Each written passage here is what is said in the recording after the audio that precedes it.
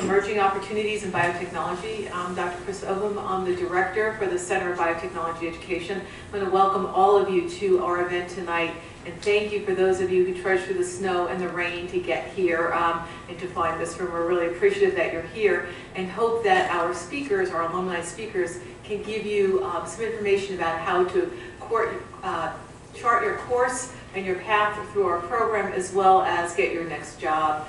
Today, Dr. Robert Lessick is here with us as well, and Rachel Romano, who's our academic coordinator for the program, is in the room as well. So I want to welcome you, and to welcome our speakers tonight. We have Sarah Long, who is representing the MB program and the Alumni MB program, Nimisha Namagata, who is a graduate of the MS in Biotechnology program, and Apala Chatterjee, who is a graduate of the MS in Bioinformatics program. And the way we're going to structure this is I'm going to ask them a couple of questions to just tell us about their experiences and their experience in the program, and then we're going to open the floor up to you, because I'm sure students here have lots of questions. So the first question I have for all of you is just to give us a brief introduction of yourself and what you're doing right now. So I'm Apala, and I work at University of Maryland in the School of Medicine and the Institute of Genome Sciences. And so far I've been working on 16S metagenomic data analysis, building pipelines, maintaining and upgrading pipelines, things like that. Slowly moving into transcriptomics and RNA-seq technology. Again, doing the same thing, building pipelines and maintaining them. Yeah. Let's do something a little less complicated. I'm Sarah Long, and I work for a company. We do analytics for oncology. Prior to that, I like to sell things. I worked for a company called Nat Health, and we did molecular tumor profiling, whole genome, whole transcriptome, quantitative proteomics. Before that, I worked for Myriad, which we did hereditary cancer screening for patients at risk for cancer. And before that, I was a student in the Biotech and Enterprise program. Hi, I'm Nimisha. Oh, is this working? It's on. Yeah. Okay. I'm the Senior Operations Coordinator for Population Health and LifeBridge Health. So I essentially oversee 12 public health programs that are working with patients to address social determinants of health. So that can be bullying, street violence, domestic violence, perinatal depression, diabetes, heart disease. There's a lot of them that we're working on. I've been with LifeBridge about 2.5 years now, so it's been a great journey for me to learn and grow and learn about Baltimore City and the disparities there. Thank you. So my first question for each one of you is, let's start back when you were in the program. What's the one thing in the program that you did that you think was the most valuable to you as you move through your career? For me, it was definitely working with some of the amazing professors you have at, just as contacts, the classes you take. I'm sure if you guys actually try and talk to your professors and stuff like that, you will form a rapport. And in fact, my internship that I did at University of Maryland was through Dr. Salzberg, who introduced me to everybody he knows at University of Maryland. And I definitely think networking is a good thing to focus on at this point, and maybe rotating different labs and doing certain projects with each of them. That would be a definitely, I'm glad I did that, yeah. I made myself some notes. So if I went to this night when I was a student, and I think if I were to give you guys some advice, it would be about creating those same connections. Those connections are going to create value. So I don't want anyone to leave this room without meeting everybody here on the way out. It's not creepy, it's not weird. Exchange some email addresses. I guarantee you somebody in this room is going to do something pretty great. My colleagues have meant so much to me personally, but also professionally. Somebody here is going to do something big if I don't beat you to it. And for me, every time I was able to make a career move, I was able to check in with some people from Hopkins, and that would be either students that I graduated with who are still, I wish I would have done an even better job of that. I did a pretty good job of that, but making certain that I stay connected with some of my professors that I really like. I'll still reach back to people favorite classes that I took, I think the Masters in Biotech and Entrepreneurship really gave me a lot more flexibility to be able to kind of get out of my lane, to make certain that you use the time that you have to take a course about something that you know nothing about, that you think you will probably fail, and just like hang on for dear life. Because if you don't know anything about personalized medicine, it can be really intimidating to say, okay, well, I'm going to go take a class and pay $3,000 or $4,000, I don't even want to know what it is now, but to go and take a class at Johns Hopkins, right? Because that seems like a reach. But if you don't reach and experiment now, nobody's going to give you the opportunity to do that professionally, because then you're wasting the company's money for them to train you. But if you can go forward and say, look, I've already done X, Y, Z, even if it's I've listened to one speaker, I think one of the things I would have done more of is when I get to know what my friends are taking, when they have guest speakers, finding out if it's okay to come to even just that one guest lecture. A lot of professors will, when they bring somebody in, the speaker wants to see a lot of students there, and they want to have an impact, so they don't mind if extra people stay in.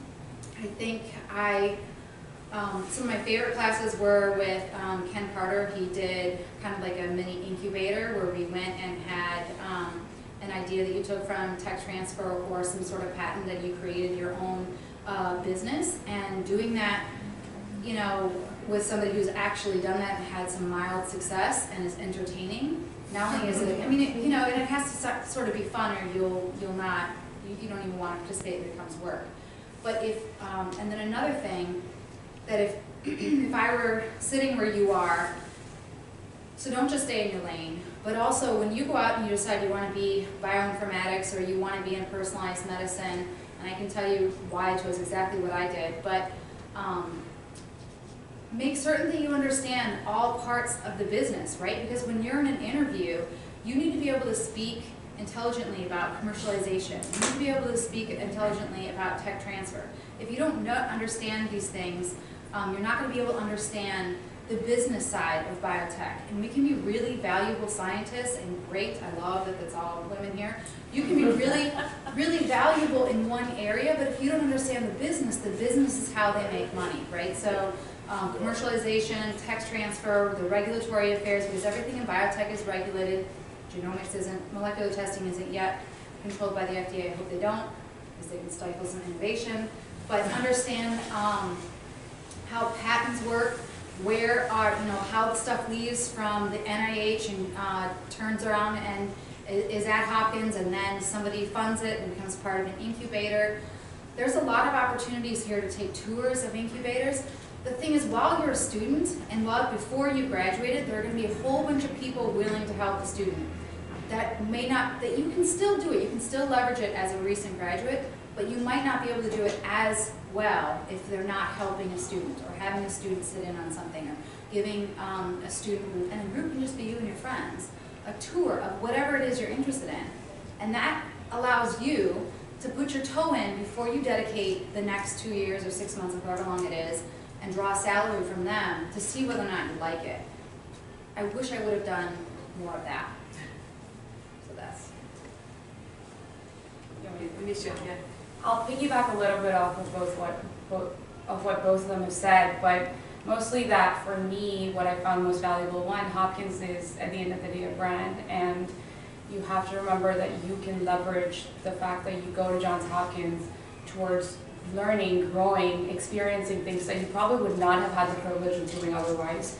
So make sure to remember that always, because I think I didn't realize that initially, but as I'm growing in my career, I noticed how important just saying that I'm from Johns Hopkins makes a difference in the conversation.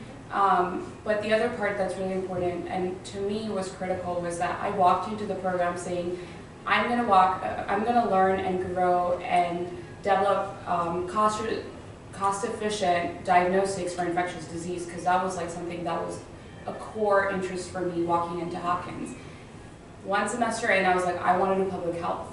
And I dropped my specialization and our concentration and then went in to do a general biotech and got the chance to take different classes. I did epi, I did biostat, I did infectious disease, I did microbiology. I picked an area of them that gave me the opportunity. Yeah, I'm not the ideal candidate that that walks out of the School of Public Health, but I'm also still walking out with very diverse experiences to bring to the table with biotech and public health, and that was something that I think the program gives a great opportunity for you to take advantage of. So my biggest takeaway was the fact that I could just take as many different courses as I wanted and grow in whatever direction I wanted to.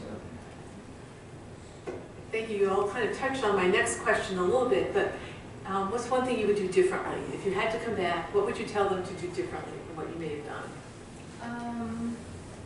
Definitely don't be afraid of reaching out to professors. I really do wish that I didn't, I mean, I was pretty good with talking to professors and stuff like that, but sometimes I would not want to ask certain questions. I don't want to seem stupid, you know, like just ask. It's your job to be a student right now. You're never going to get this chance again unless you, of course, enroll in another course or become a grad student, you know, something like that. But yeah, definitely ask as many questions as you can.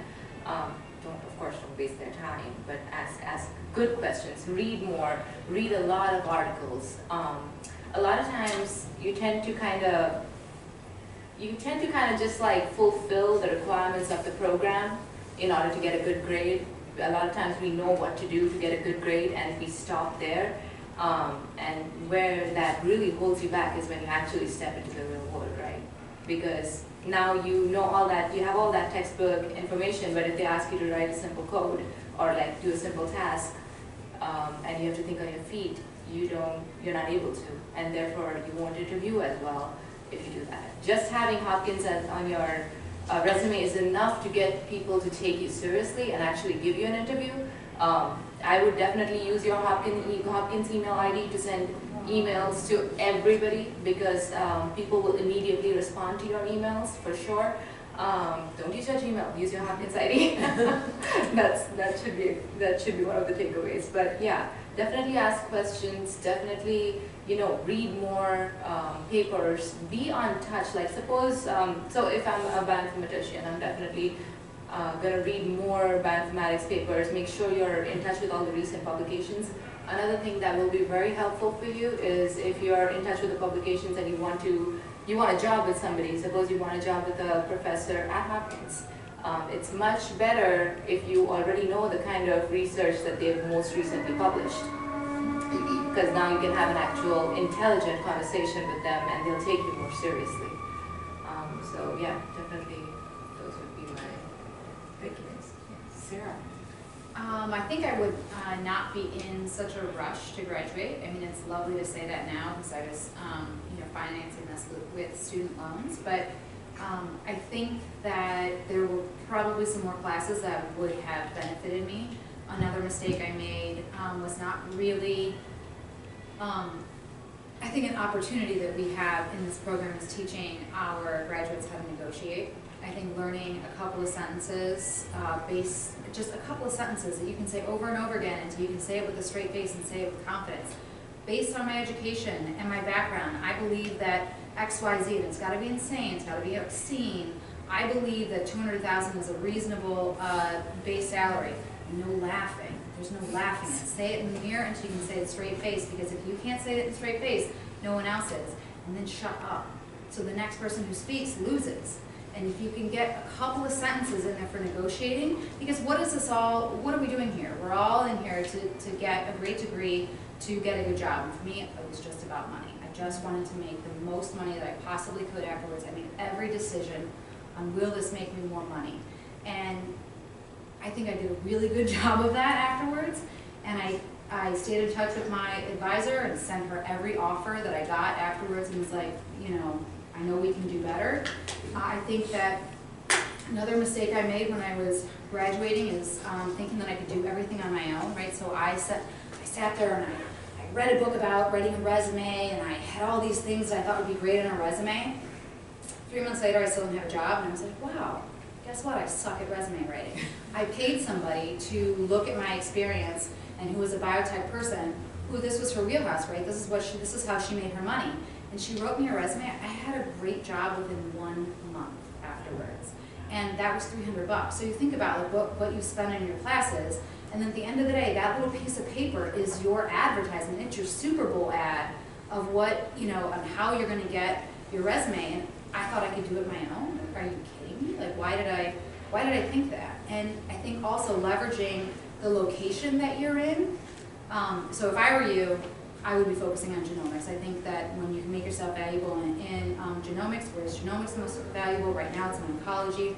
There are a lot of conferences that come through, right? So in the area in DC, there's a lot of really expensive conferences that come through where everybody's got a booth there. You don't want to go to a biotech networking SAD show where everybody's looking for a job, right? You want to go to the place where everybody's innovating, everybody's coming there to advertise their wares. You want to see firsthand, like a customer, like a buyer, who's doing what, where the research. You want to be able to go into the white papers, you want to look at the posters and judge for yourself what company is coming out with the best technology. And the location here is perfect for that. I mean, you have a whole bunch of conferences that come in and out. You can sneak into the conferences, you can ask for somebody's badge, and they can be like $500. You can contact them ahead of time and ask for a student. Again, you can sneak into these conferences. And you want to get to the area where you want to get to the place before they even post for a job. You want to make it so that they create a freaking job for you. And how you do that is getting there first, being informed, and saying, I'm from Johns Hopkins, you need me, here's why. Thank you for coming to my TED Talk. Thank you. Finally, like complete contrast, I don't think when I was looking for jobs, I was looking at salary at all. I was very focused on, I want to get a job in public health. I wanted to be very driven towards change for patients, change for communities, which was a struggle. But something that I feel like I would have done differently is probably try to get more experience outside the classroom. So I did an internship during the summer with a professor, with the head of the EP department at Bloomberg School of Health, but I didn't get to work directly in the area that I wanted to work as much. So I did a lot of research on the back end, but my interest was more so working directly either with communities or patients. And I didn't get to do that to the extent that I would have liked to, which probably would have made me a stronger candidate when I left the program to have been able to say that. So I think I would have tried to get more hands-on experience doing whatever that might be that you're interested in doing, to enhance whether it's your resume or what you want to understand of the work that you're interested in doing. So you've already started going into how you went about getting your jobs, but that's my next question. What did you do after your degree or during your degree to be able to get that job that you have now? What did you do? And how did you prepare for that? Yeah, so my goal was always, I like having options, you know? So I wanted to make sure I had enough options and enough job offers and things like that. Again, like Namisha was saying just now, you have to have hands-on experience. Without that experience, people are going to think, oh, I'm going to have to train this person. So when you talk to somebody or when you talk to a professor or whoever you're trying to get an interview with, you have to come off as smart, you have to come off as articulate, you should exude a certain amount of confidence when you talk that people are like, oh, let me listen to what he or she has to say. Because if you don't, then you're just another nerd who goes to Hopkins or whatever. Nobody's going to take you seriously otherwise. So when I was looking for a job, I was in talks with about three people. One of them was at Hopkins. The other job was at University of Maryland, and there were 2 departments at University of Maryland. But the idea is to make sure that you know what research they're doing and that that's what you want to do. Even if you get a job with somebody and you're not very interested in the subject that they are researching, it's not gonna, appeal to you. When you talk to people, make sure you try and imagine what they'd be like as bosses, because initially they're gonna seem very nice and seem very sweet. Especially since you guys are coming from Hopkins, they're gonna want, most probably when you interview, I would say that they would be trying to get you on their team. So they're gonna tell you the nicest things and all that stuff. So talk to other employees at the workplace. Talk to as many people as you can associated with that person. You see that there's a second author, third author, like if it's a group just look up all the people who are working with this person. What are they up to? You know, what were the most recent publications from that place? Things like that are very important when you're looking at job, looking into interviewing. Another thing I would also suggest is stepping outside of, so I'm assuming everybody is part of Krieger? Everybody's part of the program. Everybody's in biotech, bioinformatics. Okay. So, yeah, I would definitely, so for me, I'll give you an example. I was taking a couple of courses in Bidding School of Engineering as well, because it kind of introduces you to like a separate group of people who think slightly differently and have different set of contacts. So again, so now you have like doubled your network just by taking a different course, like something that counts towards your credits but is slightly different, or is part of a different course or part of a different school. So it introduces you into a different circle of people who can advise you and connect you to other people. So definitely when you start, and also I would just say that it's never too late to start looking for a job. So if you guys, so I graduated in 3 semesters. I started looking for a job 3 months after I came here. And I was constantly talking to people, and if it was not a full-time position, it was a part-time position. And you know, if you're there, you know what's going on, guess who they're more likely to give a job offer to, the person who's there, or are they going to go really spend time interviewing people and look for people? You know, you're already here. You could just have the job and start doing the work, or continue doing the work that you are already doing, you know? Yeah. So as Apollo's advisor, I can tell you she did start looking for that job after 3 months, and she kept in contact with me. And so one of the things I would just add is if you're starting to do your job search, do keep in contact with your advisor. Dr. Kondo's here, Dr. Lessig's here, but you can keep in, we're usually best reached by email, but keep us posted, and we can help you with that. The other person that can help you with that job search is Ronnie White, who's our career services person. I don't know if Ronnie was around when you guys graduated, but she's been very good. She will not go and do the search for you, but she will help you get to the door. She'll help you with resume writing. She will help you even with some of your interview skills. So just to interject that, you have those resources. Ronnie is there, and do take advantage of her. She does come to the Homewood campus a couple of times a month. You can also Skype with her. Yeah, and like I can vouch and say that she's great. Yeah. I've taken advantage of her services, and all of you should, because it's part of the program. Yeah, so take advantage of it. You pay for it. Yeah, exactly. That's what I was about to say. I mean, you guys are paying a lot of money. You need to use every single resource available to you. You talk to a professor, you talk to somebody, you got a job for me? Always, always. Just build it up. I can vouch for it. She's my advisor, I can vouch for it. Yeah. But she got a great job, and that's really what we hope for all of you, is that you get out of here and hit your career goals. Right. Sarah, I'll stop talking. So I would agree with part of what you said, and I have a little bit of a different twist on another part of it. So I agree that interviewing is the absolute worst place for you to learn about that company, right? It's the first date. Everybody's on their best behavior, you're wearing your best clothes, you're not going to find out anything. And you have zero power. Everyone says, oh, it's this interactive conversational interview. That's bullshit. You have no power until there's an offer. So that's not the time to learn.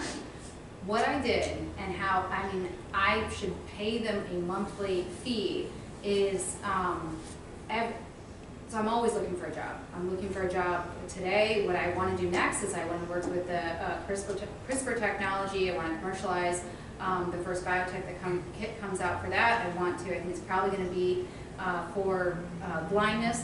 That's my prediction. I don't want to do anything with, even though I think we could commercialize it in babies. I don't want people marching in the streets. I don't want that sort of controversy. I want to start small.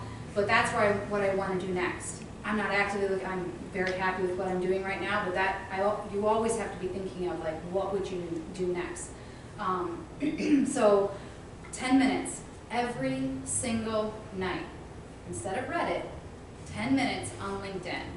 Now, just give yourself 10 minutes, set a timer. Go through, just start linking up with some people on LinkedIn. If you don't have something impressive to put on LinkedIn, just start putting some stuff that you're interested in. Copy and paste interests. And it doesn't have to be your impressive resume. No one's really looking. Your picture. It doesn't have to be, what you want it to look is friendly. Nothing thirsty, nothing spicy. You want it to be friendly. You want it to look, because if it's too serious, then it's like, you don't want to come off as too stiff.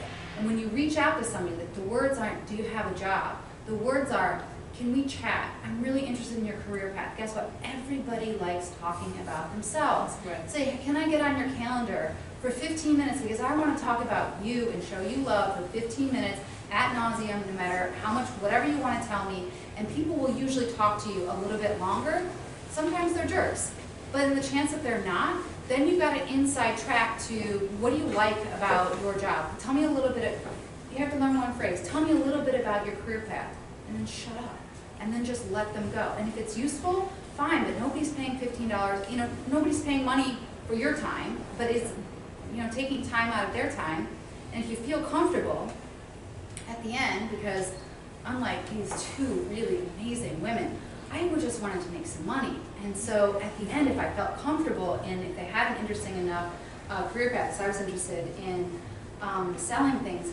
Hey, so what do you think, you know, what do you think about the career path in this, blah, blah, blah? What do you think the salary range would be for somebody like me just starting out? And then they'll tell you how much money they make. And then you can tell whether or not you want to go further in what they do. Or say, okay, this company doesn't pay that well, I want to go into something else. For me, I chose right after grad school Myriad Genetics. Some think they're the devil, but they've got a great training program. Everybody knows who Myriad Genetics is, and it gave me some experience in hereditary cancer screening. Would I have preferred to do something with women's health or become a Bikram yoga teacher? Damn right I would have. That doesn't pay the bills. I was interested in who could make the most money starting out right now. This is so terrible. Starting out right away. That's what I was the most interested in, because I figured if I didn't like what I did, I could always switch, right? But there's like that trajectory, and if it didn't make me feel good, I could switch, and if people irritated me, I could laugh all the way to the bank afterwards. Or if there's something else I wanted to do, I could do it after 6 p.m. or whatever. Another thing is, work from home as much as you can. I've taken a lot of calls from the Gymboree, from Kidsville, at an art class. Well, there's a man singing Spice Girls to my kid, so as much flexibility as you can. There are going to be some times, obviously, that you travel. Try and make it as fun as possible, but LinkedIn, every night, 10 minutes. I don't want you posting about what you think about Donald Trump, because that could clear the room. You want to make certain that all you're doing is reading. You can don't even comment on anything. I don't even comment on anything. My stuff is really incognito. I don't spill my whole world, my whole life on it, as I just say, this is what I was doing, and I put like one sentence so that I don't ever deter anybody, that there's still something to talk about more than what's on my LinkedIn, but it's LinkedIn, LinkedIn, LinkedIn. Say, can we chat? I want to hear about your career path. Then get 15 minutes with that person, go further into that company, or switch directions. It's a lot less, you're not invested the way you are if you're going to get a job for 3 months, but you can find out just as much. Can you repeat the question? I forget. Just about your job search, and what were some of the things you did for your job search to get to where you are? Well, one was I definitely took advantage of the carrier services at Hopkins, and all of you should, because it's great, and I don't think my resume would look the way it does right now if they didn't provide the support in understanding what I needed to add on there. I agree with you. I don't think making money is a bad thing. I think I lived in a very ideal world initially graduating. The and two then of us would make like one good person. like if we were just one person. Yeah. Well balanced. I actually, like I mentioned before, wanted to transition very much into public health. Was definitely interested in tapping into biotech, but more wanted to work in public health. So I knew that walking out of the school, I probably wouldn't get the kind of job I wanted, and I didn't want to walk out with a graduate degree and be paid what an undergrad was getting paid, just because I didn't have the experience that probably other graduates would have had. So I wanted to understand, okay, if I'm not going to get paid, what would be ideal? What is the best way for me to accelerate my growth curve so I can get to where I want to faster? And my short-term goal was to get more actively involved in public health. My long-term goal was to move into global health. So I decided to start with community health and move upwards. So I applied for a lot of fellowships. I applied with Global Health Core, I applied with Baltimore Core, I applied with fellowships all over the country, because the goal of most of these fellowships is to bring people who are who have had some sort of experience already working, but accelerate your growth and leadership skills. And so that's what I did. I did the Baltimore Core Fellowship and focused on health equity in Baltimore City for a year, and then moved on to my current role. So I stayed with the same organization they hired me on after that as a senior operations coordinator, and I still work with them, so that's what I did. Thank you all. I'm going to open the floor up to students that are here. Do you have any questions for our speakers? You must have some. The pressure's on. Go ahead. And I'm going to repeat your question so we can record it. I just wanted to know, especially for the bioinformatics person, that I'm, focusing my career in bioinformatics quite a bit, but I also like bench work.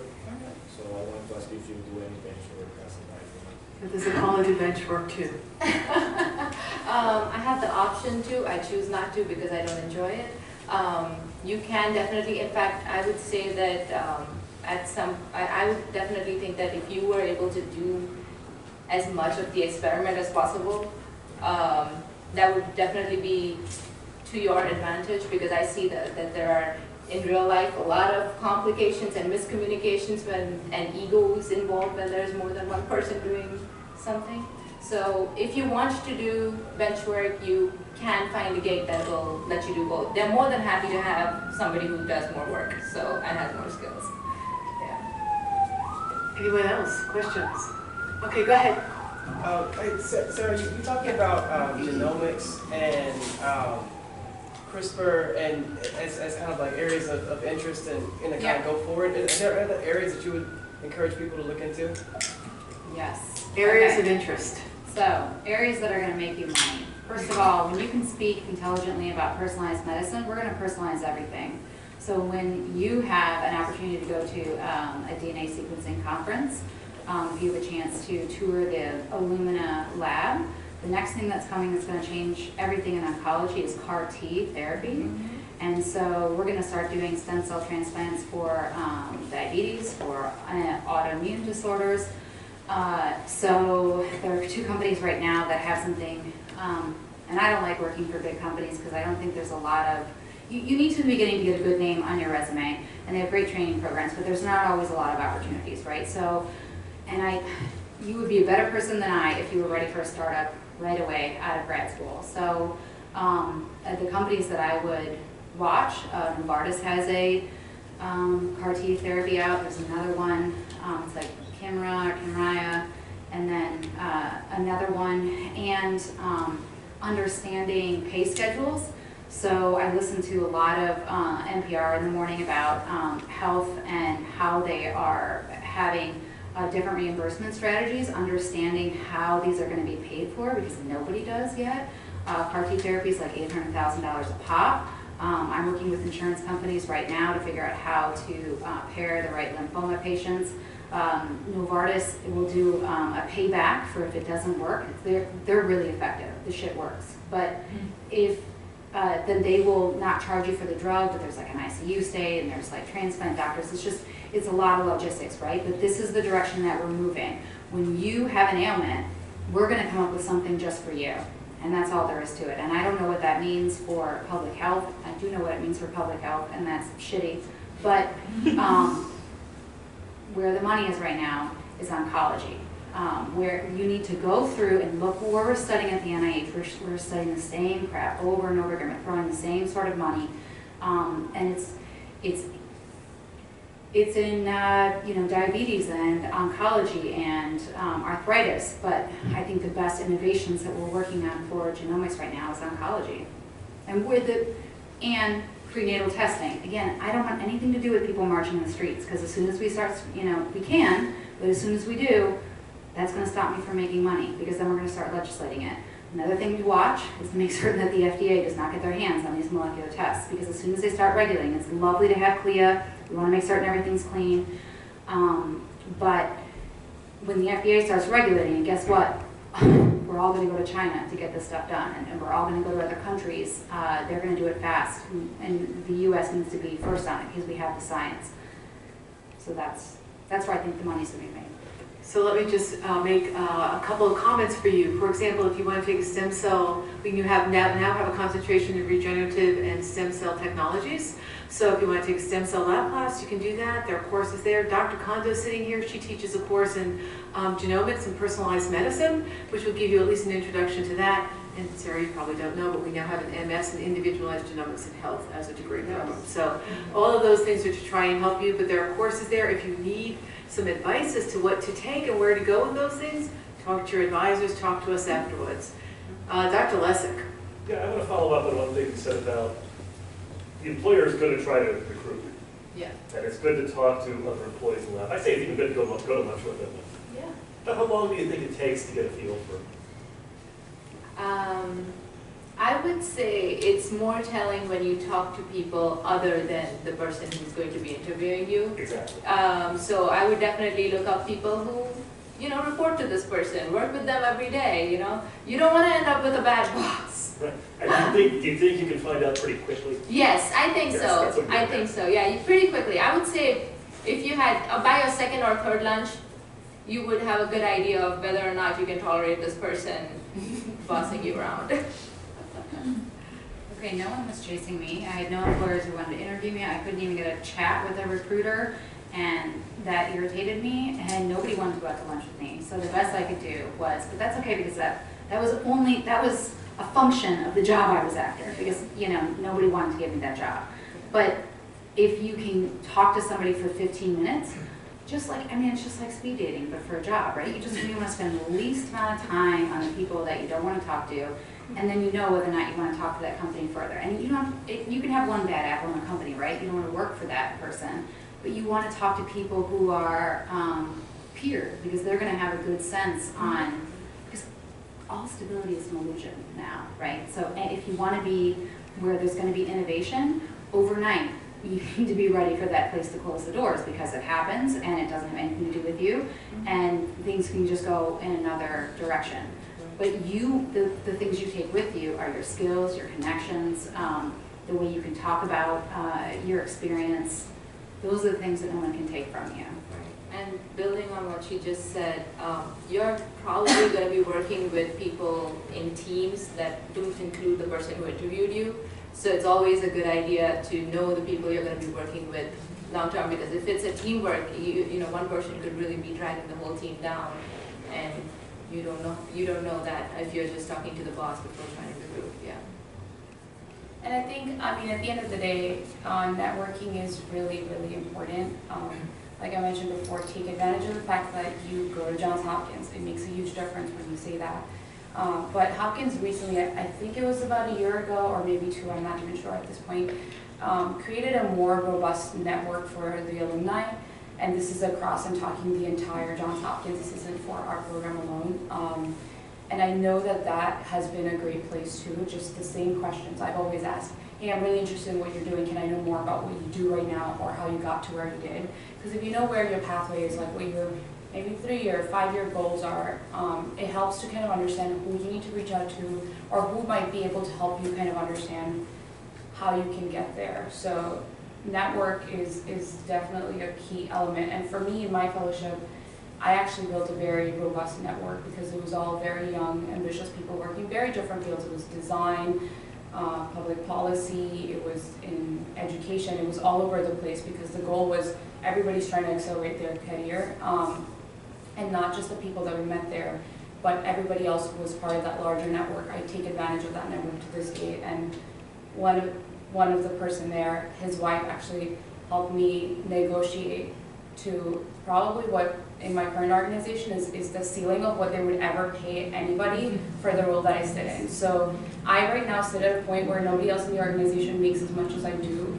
And to give me a bonus, they're actually really struggling, because then they have to push me to a higher position, and that would push me into a different bracket, and they're just struggling with that. So I'm pushing for a different bracket right now, but that I can only negotiate to that extent because somebody provided me the feedback on how to negotiate well for myself. Yeah. And know my worth and talk about my worth at an interview. Other questions? Go ahead. Sure. I guess for the bioinformatics. looking at the field and where you work, what would you say is the most important kind of programming program to learn before I actually begin using Python? Okay, so are you talking about languages? Yeah, like R, or any other type of program that you could use. My advice would be not to get stuck on a programming language.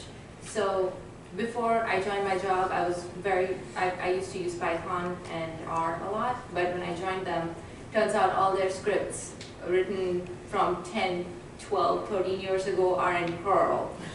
And now I have to work in Perl so that people on my team or people I'll be working with are going to be able to understand it properly, or it's easy for them to just kind of make everything work together. I would say if you were focusing on a programming language, Python and R would be my pick right now. Definitely R, because if you're looking into bioinformatics, you want to be able to be like, here, look at this image. This is what your data is telling me, So visualization is important. And Python, because it's just easy. It's the easiest one to use in my personal opinion. I would also familiarize myself with Perl because some people still kind of like it. And speaking of visualization, a great tool that I personally think at this point the whole world is moving towards is Tableau.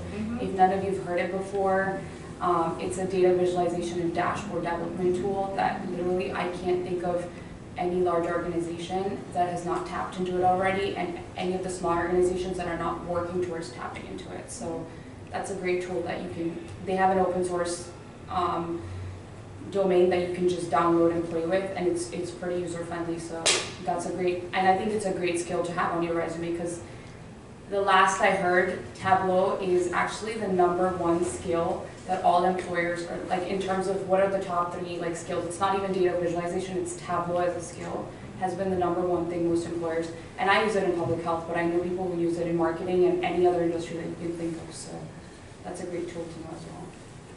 So a question back there? Go ahead. So you talked about starting salaries. So Yeah.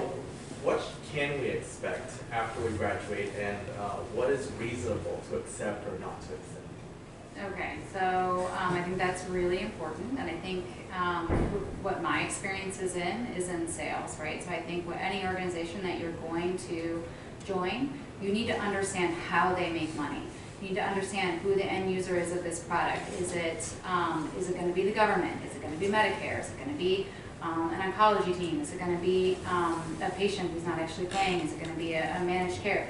Figuring out how they set their price point and how the money moves in is how you can sort of guesstimate what your value is, right? So I've always worked in sales, and I think that, so I haven't found a better way to make money than being the direct person who, brings in a certain amount of money for the company. So I'm staying comfortably in sales, but my first job 5 years ago with Myriad, my base salary was 90, and they gave me a car allowance and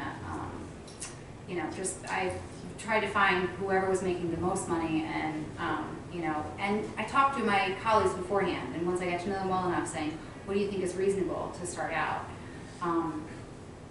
So I don't know anybody who did a lot higher than that walking right out of grad school.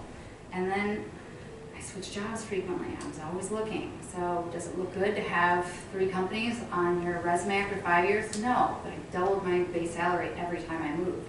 So for me, it worked out all right. When we talk about loyalty, I laugh all the way to the bank, because that's, I look all out for me, because that's what they do, and the company could be gone overnight. I would not suggest working for Myriad, because I don't think they have the best technology anymore, but go anywhere that you think you can learn, and I don't know, just it varies so much for what you want to do. What do you want to do? Well, genomics sounds good. Yes. Yes. Personalized medicine sounds Yes. So how can you make yourself the most valuable on personalized medicine? Is science, are you a scientist? Is that best base for your skill set? Are you good at project management? Is that the best fit for your skill set? How do you feel called that you could best help in that group. For me, it was always connecting the end user with the benefit of the product, because that, and you can also see ahead of time like how well the company's doing if things aren't selling. Like you can kind of decide that you may want to move on as well. So. But if you're not in a sales job, I can guarantee you, you probably won't start at what she started at. So don't get your hopes up too high on that. Glassdoor is a great resource for what is like the average salary that's paid for your industry, but that also changes by city. A person for making what they're making for a project manager in New York is not going to make the same amount in Baltimore. Cost of living adjusts that a lot, so make sure to look at what the average salary is. And you can probably push for a little more than what the average is on the upward limit, just and more than anything else because of your Hopkins brand on there. So my biggest suggestion would be just know how much you want to make and ask for it unapologetically. Just like what I did when I was getting hired on for my position right now after my fellowship. I said X amount or nothing, and if not, then I'm walking out. I'm not even negotiating. And they put that money on the table, and they've never put that for anybody else. And nobody had the experience. I mean, I didn't have the experience that the other people do. So it's not like I walked in there having like the most impressive resume with everything they wanted. I did not. But I was taught, I had a good coach in that, but I was taught to know my worth and then apologetically just say how much I'm worth and ask for that and never back down on that amount. And I got it. So I'll tell you guys, just be confident and ask for what you want. Yeah. I think that's a really good point. Like if you're confident in your own skill set and have a certain amount of pride in your knowledge and your work, it's not going to come off as, can I get this X amount of money? No, it's more like, I want this much money. And if they want to come back with, oh no, we can't pay you that much, then you can hit them with something like, okay, so what do I need to do to get that money from you? You know? So what if and this was one of the conversations I had with some of the people I was talking to as well. Like, oh, you're talking about going down 10K than what I asked, suppose, for example. So I'm saying, okay, I'll go down 5, and in 6 months, if I've achieved this, and this, you give me what I asked for. That's another way of doing it. Because now you have proved your skill set to them, and also, even if they don't, you work there 6 more months, you get them on your resume, and you keep looking. Like she said, LinkedIn, it's great. You know what, honestly, even if you don't spend time on LinkedIn, like every single day, having a good-looking profile on there is going to get you a call from a recruiter very often, like incredibly often. So now recruiters calls, but nobody was calling me. Everybody would have told me, here's the door. If I would have said, well, I'm leaving if you don't give me X, Y, Z. Right, no. In the very beginning, I'm not even sure I could pull that now, but I think I treated the interviewing like being in a very, very open relationship. I told one girl about the other girl, and I said, look, I'm over here with this company. They're going to make a decision in 2 weeks. Some of it was true, most of it was true, maybe none of it was true. But I would say, you know, I'm interviewing with LabCorp, your competitor, Myriad. I know you hate to lose, but I'm also interviewing with these people, and they're offering about 85. But I like you more, and so I would work for you for 90. And I think I just learned one sentence. Based on my education experience, I think 90 would be a good fit. I think that's where we should go. And then I'd zip it, and it's painful, because sometimes you have to do it over the phone, you can't do it in person. But zipping it, and the next person who goes, loses. And they will, and if right, so maybe you don't walk out at 90, but if you walk out at 85, you're still going to be able to pay the bills. The second job I got, I remember, the second job I got, and this is the better way to do it, is to create the job before it's posted, right? So I went out and I think I was following Fierce Biotech, and I saw that Nat Health had a whole genome molecular tumor profile coming up for commercialization. And I contacted them, and which I mean looked kind of smart, and I said, look, I'm doing this for Myriad and hereditary cancer screenings. I think we can do more. Here's who I know in the area. This is what I do best for Myriad. I want to bring your technology to DC. I think I'm a good channel for doing that. And they were like, oh, well, we didn't even know that people knew that this was coming. It's like, yeah, I read this, this, and this. I want to sell this for you. I want to bring this to you. And I was actually one of the first emails at nethealth.com because everyone else, they were still combining companies. And I remember I was, they had flown me out to, they had flown me out to California on like my 3rd round interview, and I kept thinking any second they're going to figure out that I don't know what I'm talking about. And I went through the interview process, and I was 5 months pregnant.